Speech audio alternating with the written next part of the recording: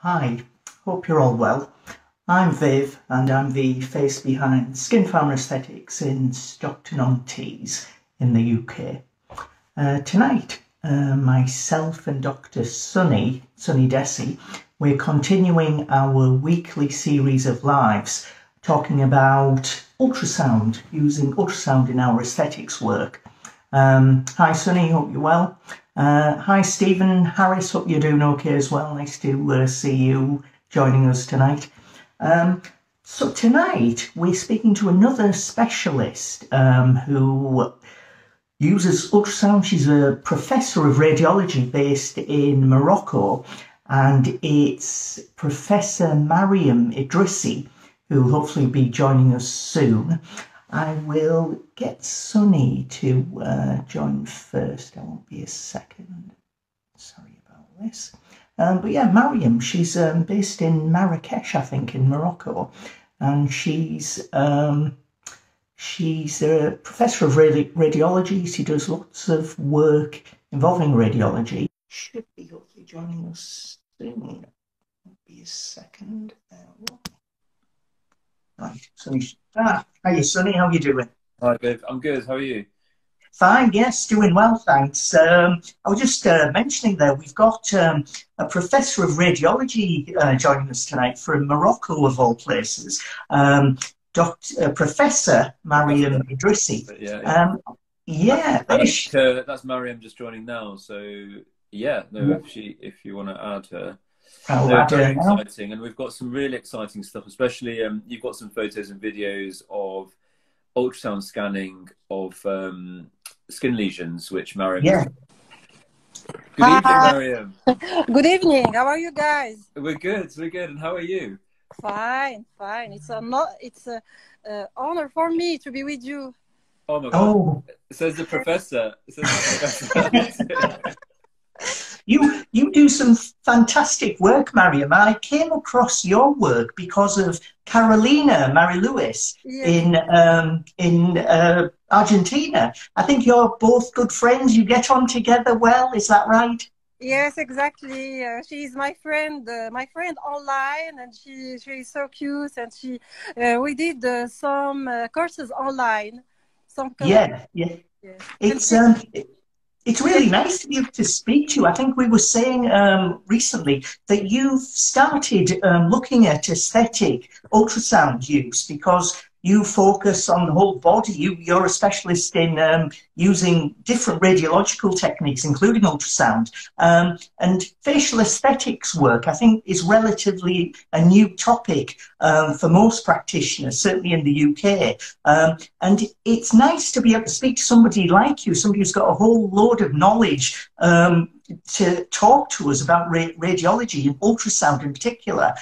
Although normally we'd look at scans involving facial aesthetic treatments tonight, we thought, because of the fantastic work you do, we look at a slightly different area, the skin in particular. You do a lot of work involving ultrasound of skin problems, patients that come with different issues, and we thought we'd talk to you a little bit about that. But I'll let Sunny introduce you. I'll let Sunny speak to you first, and he can go through your background if that's all right, Mariem. Viv, I was this close to cutting you off. I was this close. Mariem, it's really, really great of you to join us. I'm going to keep it very short. Please, for everyone that's watching, obviously, I think some of your followers have joined us. You've been following us from almost day one, I think, which is amazing. And we thank you for your support. But for everyone who doesn't know you, please just introduce yourself, your background and your speciality, and then I'll ask you a few questions if that's okay. So please go ahead. Okay, thanks, guys. I'm Mariem Idrissi. I'm professor in radiology from Morocco. I'm living in Marrakech. You know Marrakech? Not been, but we know of Marrakech. Yes. Yes, Marrakech. It's a famous city in Morocco. I think that it's the fourth largest city here in Morocco, and it's a famous city. And I'm working in University Hospital Al-Razi. in our department of radiology. We did a lot of all specialty. We didn't do pediatric. We didn't do breast imaging, and particularly me, I love MSK. I love musculoskeletic. I do a lot, but I love MSK, musculoskeletic, and imagine of sports medicine. Mariem, just out of interest, I'm guessing, because I've watched some of your lives and so on, is French the spoken language, more so the spoken language in Marrakech, or where you're teaching, or is it Moroccan or Arabic, or what is it that you generally work, which language do you work with? No, you're working and you're teaching with French. It's the second language. For university, it's French. It's not English. It's not Arabic. You are not teaching in Arabic. It's very difficult to teach in Arabic. Very difficult in French. Okay. A lot. Our second language. Well, très bien, très bien. Yeah. And I'll stop there. So, just very quickly, what would you prefer for us to say? Do you want us to call you Professor, because we will, or is it Mariem? What would you prefer? No, Mariem. What Mariem. Professor? Is Mariem, guys. Okay. I'm a cool professor. I'm cool professor. No. Okay, good. So, Mariem, I mean, you obviously have a lot of experience, and when I was I share your interest in musculoskeletal. It's a very specialized and important, especially in sports medicine. But you're now probably seeing, as a senior radiologist, this kind of new exploration of ultrasound with skin. What attracted you to it? What was the initial thing that triggered or caught your attention for using ultrasound for facial aesthetics and skin assessment? Okay, first, I discovered ultrasound of skin and aesthetic ultrasound, I think 4 or 6 months before. Oh, wow. And Okay. because yes, I have a friend. It's Dr. Motaki. He's an aesthetic doctor, and he's doing filler with ultrasound. And he told me about this. It was for me. It was the first time I'm hearing from ultrasound of skin, facial ultrasound, and I began to learn. And I like it, and I love it. Why? Because I like musculoskeletic, and I did muscles for all body. I did vessels. I did nerve, but I forgot the small thing. It's the skin. I think that I forget it, but it's a good way for to examine it. It's fantastic. I love it. Why? Because certainly we have skin ultrasound, you have aesthetic, and we have tumors, you have surgery, you have a lot of things. And when I began to learn and to have an idea about it, I thought to myself that I have a lot of tools, and I have the ability, because I am a radiologist, and I can use ultrasound very easy. I don't have a problem to use it. And when I started to learn, it was very easy for me. Of course, you're a professor of radiology, so it should be. It should be. It was I like it. I like a lot, because I found that it will be a good thing, and I have some idea.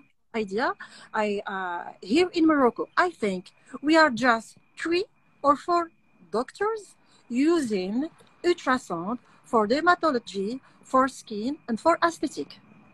That's amazing.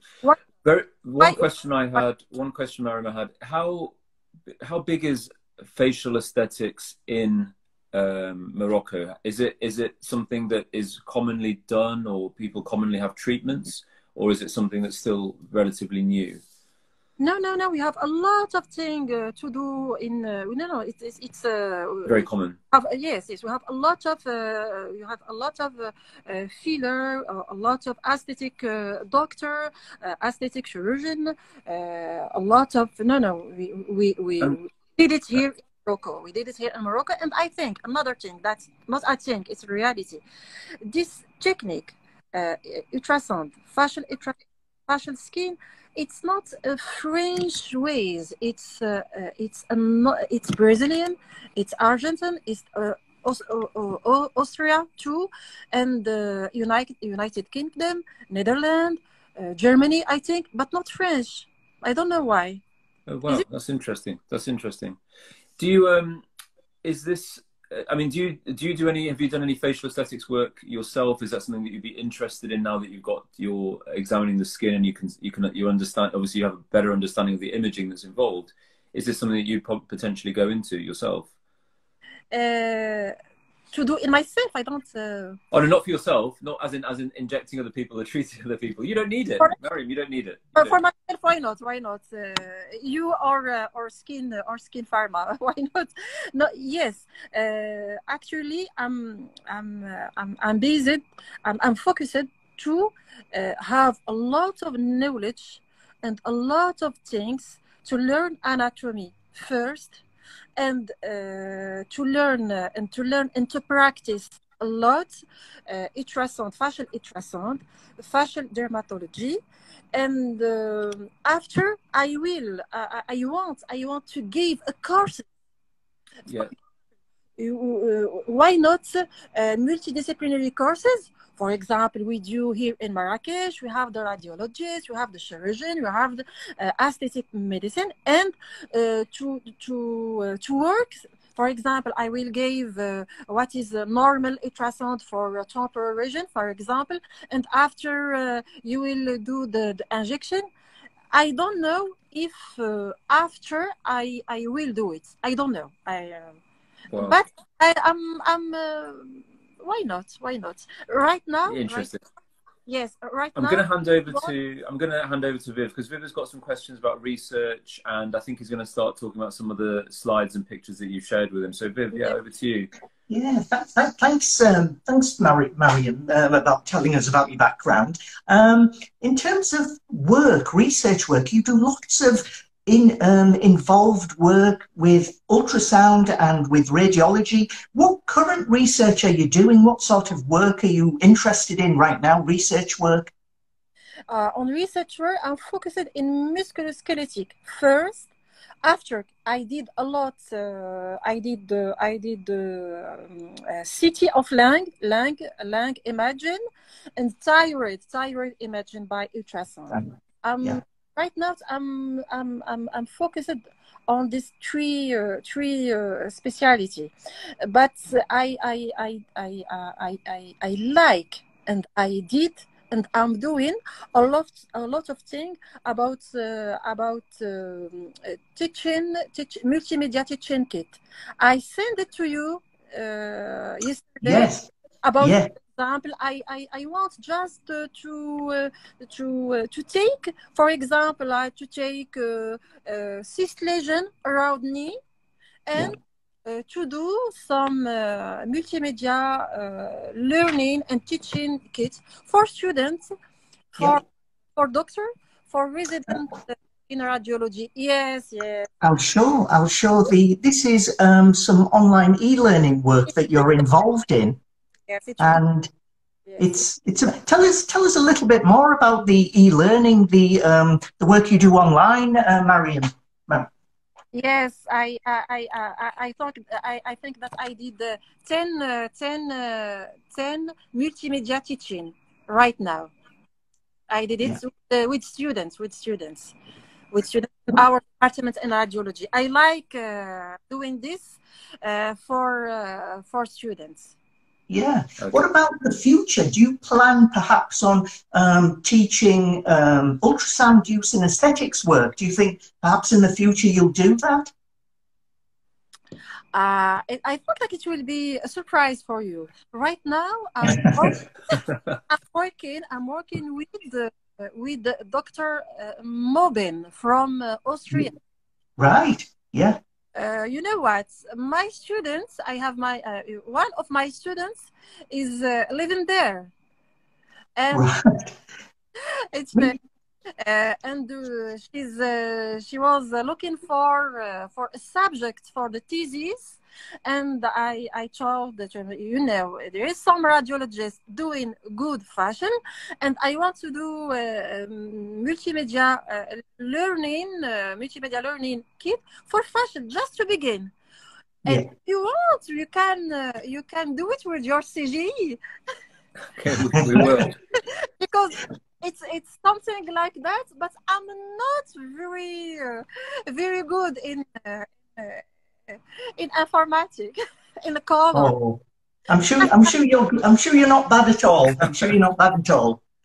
But was there anything you wanted to say, Sunny? I was just gonna. So one of the questions I had, because I saw some of the slides and the work that you've done, Mariem, and obviously Viv had shared some of the slides that you sent in. What is it that you are finding different when you're scanning, for example, as a basal cell carcinoma ultrasound scan or skin tumors? What value is ultrasound adding to that? When, you know, what is it adding to the kind of? Is it adding to the management? Is it adding to the diagnosis? What is it adding for you as a clinician when you're scanning? The first, the patient. I'm working with the department of dermatology, and I'm working with the department of reconstructive chirurgy, and I took my ultrasound. It's a good thing. It's a good thing. Yeah, I haven't got my own at home, but yeah, I feel left out. Oh, we lost you there for a second. A lot of there you go. I will show you the Moroccan ultrasound. I have it here. Yeah. Yeah. Moroccan products. It's Vital Scan. It's Vital Scan. I have two. Huh? Oh wow. Okay. With profound probe and superficial probe. Wow. And is that portable as well, or does that connect to a bigger? Yes, it connects to Android. Yes, it's like Clarion. It's like, oh wow, okay. Yes, but nice. Pure Moroccan production. It's Vital Oh Scan. wow. Oh, this is a Moroccan-made ultrasound scan. Vital Scan. It's Moroccan production. It's Moroccan production. Oh wow. Wow. Amazing. I think, just... yeah, go on. Viv, I can tell you, your eyes are... No, it was just Leonie Schelker, Dr. Leonie Schelker. I'm sure you know her well, Mariem. She's watching. I think she's having some problems connecting. I think other people are connecting okay. So it might be just possibly a temporary glitch that Leonie's got. Leonie, don't worry, you'll be able to watch this fully afterwards once we've finished anyway. But Leonie, I love it. I wanna one day be in courses, Leonie. Yeah, well, she loves watching the lives, and she's watching this live. She's interested in what you're saying, Mariem. What about other practitioners? Do you get on well with other practitioners around the world, with other radiologists and other aesthetic practitioners, perhaps? I think right now, for Mobin, he is radiologist, and he did a lot of MRI. By the way, he did a lot of MRI for filler. Yeah. Did you see the last article of Dr. Mobin? No, but we will look it up. Yes, I've seen some earlier work that he's done. MRI, Carolina, because we have the same interest, because she did a lot of musculoskeletal imaging, musculoskeletal disease, and another doctor, I forgot the name. I'm so sorry. She is also from Brazil. She is also Rosa Segrist. Exactly. Yeah. Rosa. Yeah, we know Rosa. Yeah. One of the things I wanted to ask you, Mariem, somebody's mentioning it in a question just below. Tell us a little bit about your Mind Talk webinars that you'll be doing over the next few months. I think people want to know what you'll be doing in those webinars. Okay, about Mind Talk, it's Mindre, you know, Mindre, ultrasound Mindre. Here in our department, we have school medicine of ultrasound in our department by Mindre. Right. Yeah. So does your webinars, they start next week? Is that right? They'll be starting next week. Next week, and we do a lot of webinar with Mindre about musculoskeletal imaging, about thyroid, about ultrasound, ultrasound, but it's not ultrasound. For example, when I'm talking, I will talk next week about. I will talk. I don't know exactly. It's imagine if masses, soft tissue masses, and I'm about the all problem, because we have a patient, we have the history of patient, we have a background of patient, we have a scan, ultrasound of the mass, but we can do after MRI, we can do CT or MRI, and we discuss the whole problem of masses. I like to give a talk about all things. Yes, we have ultrasound, but we have a limit. That's oh, sorry, go on, Ruth. I was going to say that's a really good point, because obviously MRIs and CT are almost classified as gold standard, aren't they?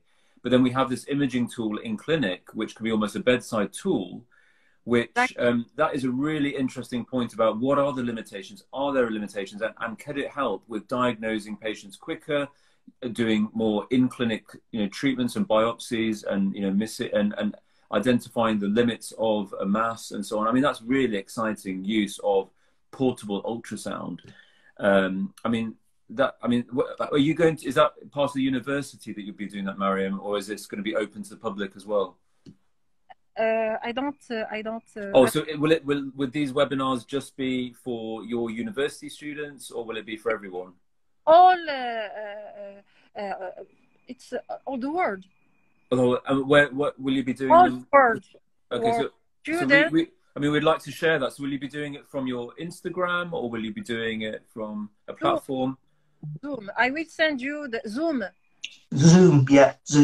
So I think it's organised via Zoom, and people can just sign up to join with you. Is that right, Mariem? Yes. Maybe you could send one of us the link, and I'm sure people will be really interested. I will send. Will it be in French or English?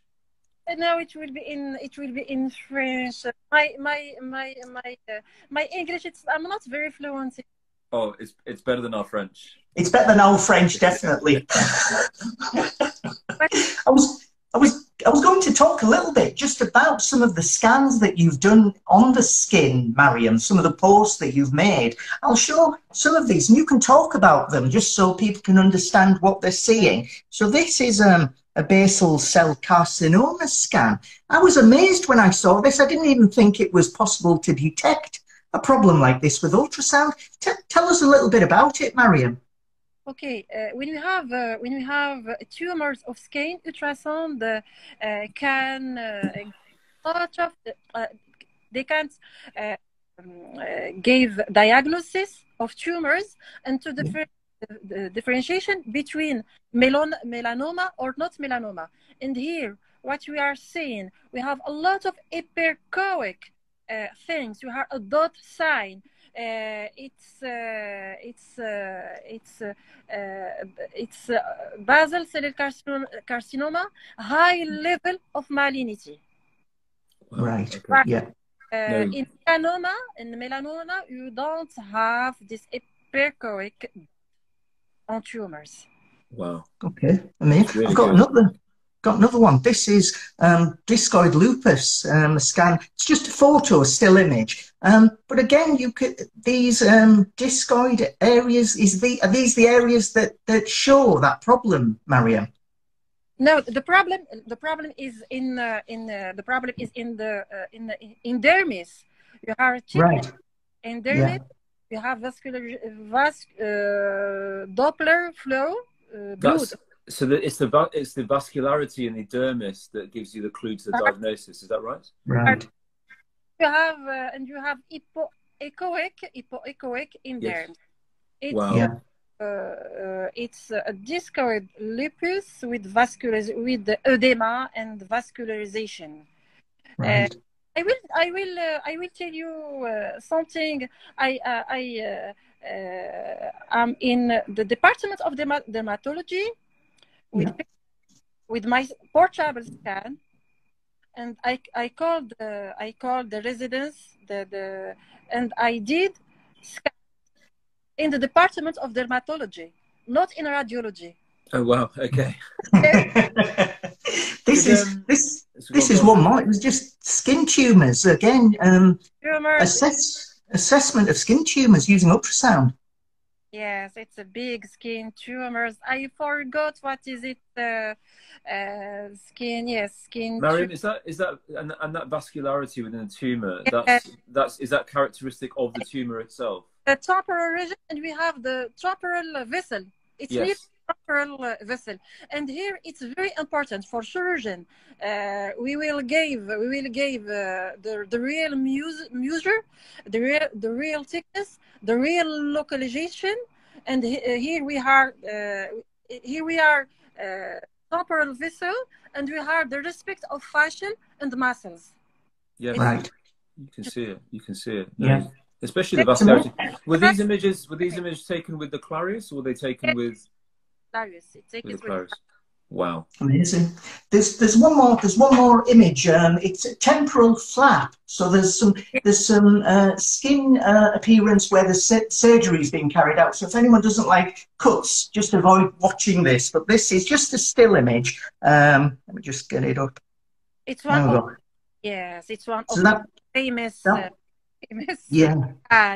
Because this patient, I will send you the first image. It's the patient has a big tumors of hemifascial, and he did a lot of surgery, and at last for reconstructive surgery, the surgeon, he is, by the way, my one of my best friend forever. He did a temporal flap in mandible region here. He took from temporal, exactly. He took it from temporal. When they took the flap, we have temporal vessels, and when I did the ultrasound, when I scan it, here we have the flap, echogenicity normal, and we have the vessels normal vascular. Mariem, that is an amazing insight, because actually for the tissue viability and the healing process, you can train or nurses to or whoever's looking at tissue viability, you're basically saying that you can look at the vascularity using the ultrasound and actually look to see how well this is actually healing. Amazing insight. Absolutely.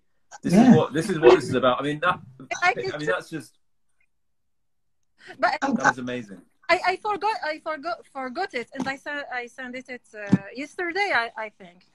You did. I've never seen scans like this. Certainly not with a portable ultrasound scanner. It's just amazing what you're doing, Mariem. I think I'm just shocked at what can be done. The application there, which you just said, is that if every tissue viability, for example, in aesthetics where we have necrosis, and we want to see vascularity improve on a daily basis, you can be measuring this vascularity and standardizing it. Absolutely, that insight, Mariem, is just absolutely great. Do you think research in future, looking at potential, vascular occlusion problems in the face, Mariem, do you think looking at the blood flow, the vascularity following occlusion, do you think that's likely to help assess how well treatment is being carried out? The occlusion treatment, removing the blockage with Hyalase? Yes, I think that it will be a good thing. If you did filler with It's safety for patient. It's for safety first. I like this safety first, and I think that don't have the problem after. But when we are doing this, and we are putting the needle in the vessels, and the vessels after we will do a lot of things. I think when we did ultrasound, I think that's it will we will don't have a lot of complication. I think. Yeah. It does. It minimizes the risk. And we have it. We will be the diagnostic before, and we will treat it, and we don't have. Amazing. I'm just still amazed at the different types of skin issues you're detecting with the ultrasound. When I saw the basal cell carcinoma scan within the last couple of weeks, I was just shocked. I honestly couldn't believe you were picking up issues using ultrasound like that. So I've got to thank you for your post. I hope you do more posts like that on your Instagram, Mariem, because they're really interesting for practitioners like us who deal with skin. But it's more related to ultrasound and aesthetic work. But looking at the problems you see and how you assess them, it's just amazing, I think. What do you reckon, Sunny? I've looked at Mariem's Instagram, and I think, Mariem, if you can continue to post insights and things like that, it's amazing. And anyone who's watching, I think a lot of your followers are actually, it's your followers that are following us tonight, and a lot of your students are very, very happy. It's all students, all doctors, dermatology here. Yeah, please do follow. I think we are on our good standard of time, so Viv, I'll let you wrap up.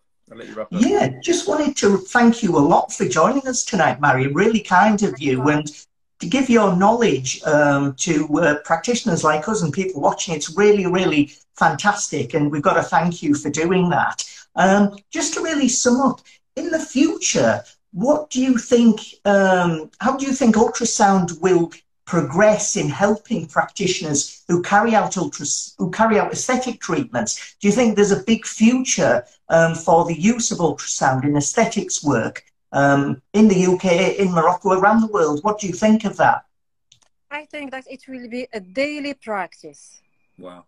Yeah. I think that, it will be a daily practice, and I think that as a radiologist, as aesthetic doctors, doing injection with ultrasound, I think that we have to do courses, and we have to learn more, to practice more. And for doctor, anatomy is the key. Anatomy is the key. Before doing ultrasound, we have to have anatomy in our mind or our brain, and after ultrasound, anatomy, scan normal ultrasound. Do it a lot. Why not do it like this? I did it. I did it all the time for me, for my children, for my just to practice, and to learn. And we have to do it on academic ways. Yes. Right now, a lot of person doing injection, and this person, they aren't doctors. Yeah. All the world, person doing injection, I don't know, Turkish or something like that. And here in Morocco, we don't have an idea about the product. Yeah. And I think that with ultrasound, we can diagnose the type of the product, and I think that we have to stop this thing. It's a medical things. It's a medical dance, and we have to do it with professional. Yeah. Yes, Mariem, that is amazingly said. Thank you so much. Thank you so much. Thank you, guys. Thanks very much. I'll just finish off, Mariem. We've just next week we've got next Sunday, 11th of September. We've got Dr. Stephen Weiner from Florida, who's a facial plastic surgeon. He does lots of work with ultrasound. I'm sure you know him very well, and he'll be joining us at 7 p.m. on Sunday, the 11th of September. So hope we get plenty of people watching. I hope you join us as well to watch it, Mariem. Thanks, guys. Have a good Thank you. Thank you a Brilliant, lot. Mariem. Thank you. Thanks, Viv. Thanks a lot. See you, Mariem. Bye-bye. See you, Sunny.